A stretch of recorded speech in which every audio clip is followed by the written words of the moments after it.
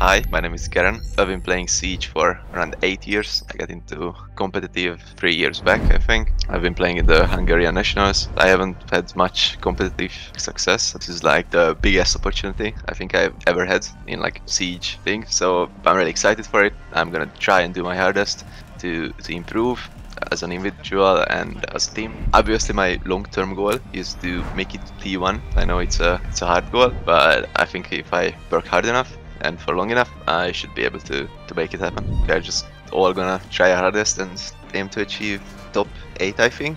Definitely gonna try make a deep run.